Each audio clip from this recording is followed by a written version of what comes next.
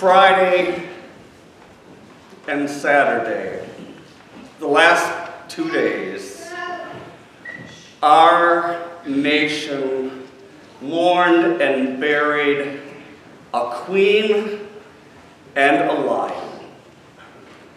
The Queen of Soul, Aretha Franklin herself, and the last lion of the Senate, John McCain. Now, both services were a celebration of their life, their new life in God through Christ in heaven, and of course, remembering and celebrating their life among us. And although they were two very different services, you have Aretha's 6-hour homecoming service, which was filled with gospel songs, with great readings and tributes, and stars singing her songs that anybody who watched that just knew that this is something that Aretha would have wanted, to praise God even in the midst of death. Because you see, her daddy was a preacher. And for her, church, her community, where she attended all the time, that was her homing beacon.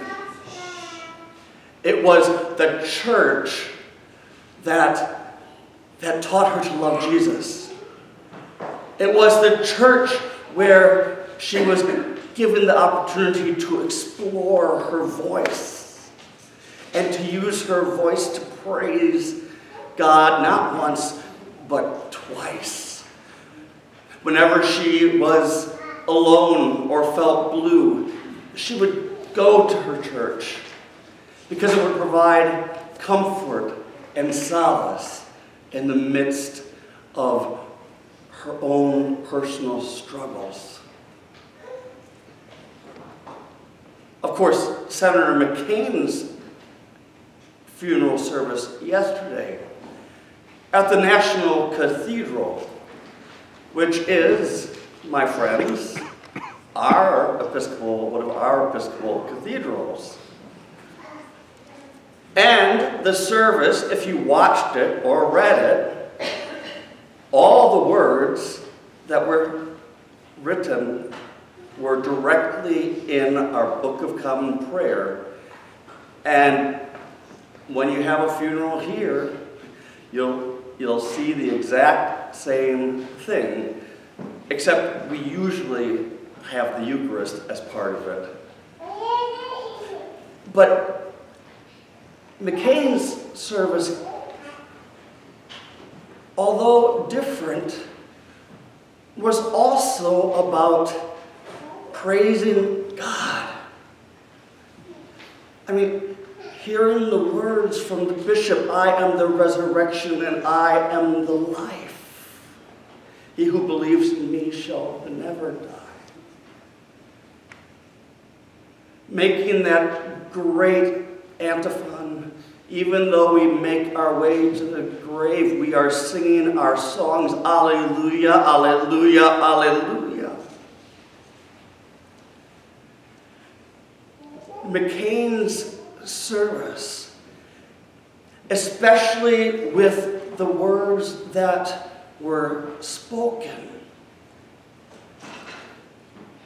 and his life reminded me that although church was very important for Senator McCain, he was baptized as a baby in an Episcopal church. After, of course, his 5.5 years of torture, his marriage with his wife failed, and that's not surprising. But later he met Cindy, who was a Southern Baptist, And so they attended a Southern Baptist church for 25 years. But Southern Baptists, if you were baptized in another tradition, they want to rebaptize you. And Senator McCain's like, I've already been baptized. But you see, Senator McCain learned a lesson about the church growing up. And that is, being people of God, we have an obligation and a responsibility not just to be stuck in the comfort of our churches, but in order to be the whole church, we need to feel comfortable, although it might be scary, to get up, to go out of those doors, and to be Christ in the world. To be authentically Christian. I love from the letter of James when he writes, religion that is pure and undefiled before God, the Father, is this: to care for orphans and widows in their distress, and to keep oneself unstained by the world. Interesting that he used widows and orphans, who of course during that time period were the most outcast groups in society. But I say with a little bit of pride and joy in us that at our mission center, we're helping babies and toddlers and their mothers, many of whom have been orphaned in their own lives in various ways. And it's exciting that we're going in partnership with Catholic Charities to house a senior center, because most of the seniors who come, the vast majority, are women who are widowed. And if you think about it, these women who are widowed, who are left alone, often go hungry because they can't necessarily make it out to shop, and there's nobody to shop for them. They really are orphans sometimes, because either they A, have no family, or the family is just too busy to deal with mom, or B, they don't have any close friends or a faith community. So when we care for the widows, we're actually living Matthew 25, when Jesus said to feed the hungry, clothe the naked, visit the prisoners. And yes, widows are often prisoners in their own homes. But when we intentionally go out and use the God-given gifts that the Holy Spirit has given each and every one of you in your baptism, we can and will change the world. But we always must keep coming back to the church to feed on Christ, to be nourished by the Word, to be in fellowship with fellow brothers and sisters, and to, as Moses instructed, the people of Israel, to teach our children, and then their children, and then their children, for generations to come.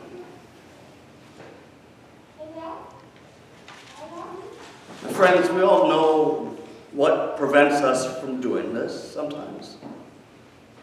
There was a big list in the Gospel of Mark that you look at that list and there's something on that list for every one of us, folks. Because, see, God knew, as James wrote down, as Jesus knew by living among us, that us human beings, we're not perfect. I heard that with so many people with Senator McCain's funeral, but he wasn't perfect. He was no saint. But he tried. And that's what Jesus asks of us to do. To try. So on this Sunday, after being fed by word and sacrament and fellowship, go out into the world to be the church, and then come back again and be fed. That's the body